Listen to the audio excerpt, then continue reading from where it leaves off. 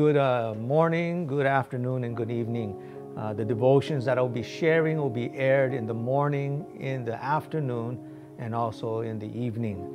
Anyway, beginning today, September 21, 2020, I will be sharing a devotion in correlation with the return.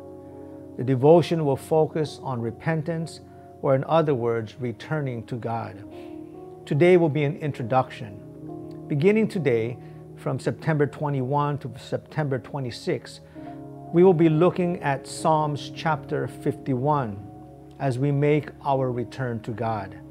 Somehow, some way, we all have fallen short of the glory of God in our walk and in our relationship with God.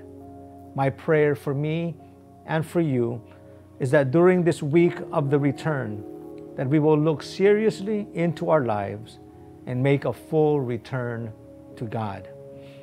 Yes, it's true that we all failed God, and somewhere down the line, we have strayed away from God.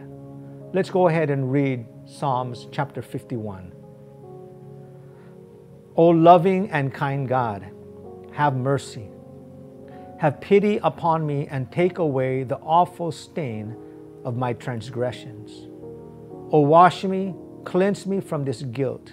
Let me be pure again, for I admit my shameful deed. It haunts me day and night. It is against you and you alone I sinned and did this terrible thing. You saw it all, and your sentence against me is just. But I was born a sinner. Yes, from the moment my mother conceived me. You deserve honesty from my heart. Yes, utter sincerity and truthfulness.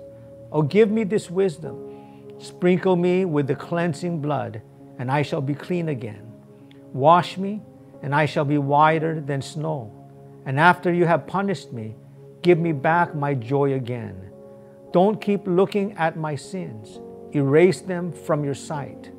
Create in me a new, clean heart, O God, filled with clean thoughts and right desires. Don't toss me aside, banished forever from your presence. Don't take your Holy Spirit from me. Restore to me again the joy of your salvation and make me willing to obey you. Then I will teach you your ways to other sinners, and they, guilty like me, will repent and return to you. Don't sentence me to death, O my God. You alone can rescue me. Then I will sing of your forgiveness, for my lips will be unsealed. Oh, how I will praise you. You don't want penance. If you did, how gladly I would do it. You aren't interested in offerings burnt before you on the altar. It is a broken spirit you want, remorse and penitence. A broken and a contrite heart, O God, you will not ignore. And Lord, don't punish Israel for my sins. Help your people and protect Jerusalem.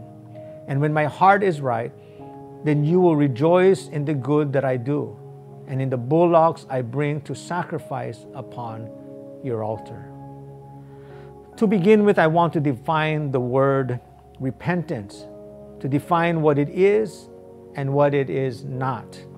In general, repentance is defined as turning around, making a 180-degree turn from living in sin to living righteously. But repentance doesn't begin by turning away from your sin. Repentance doesn't begin by trying to obey God. Repentance begins by turning to God, by turning our hearts toward God. Because before you can turn away from sin, you must first turn toward God. What God is looking for is a broken spirit and a repentant heart, according to Psalms chapter 51 and verse 7. So don't begin your return to God by trying to obey God, because you will fail. Begin your return to God with a broken and a repentant heart. In closing, God wants you to know that He is patiently waiting for you to return to Him with a broken and repentant heart. So remember today, Begin this devotion with a repentant heart, a broken spirit. Don't try to turn your life around by turning away from sin in the beginning. Don't try to turn your life around by trying to obey Him. It begins with a contrite heart, a broken heart, and a repentant heart. Tomorrow, we will look at the compassion, the mercy, and the forgiveness of God. Remember this: there is not a person in this world that God does not offer His compassion to, and there's not a sin in this world that God cannot forgive. God bless you both.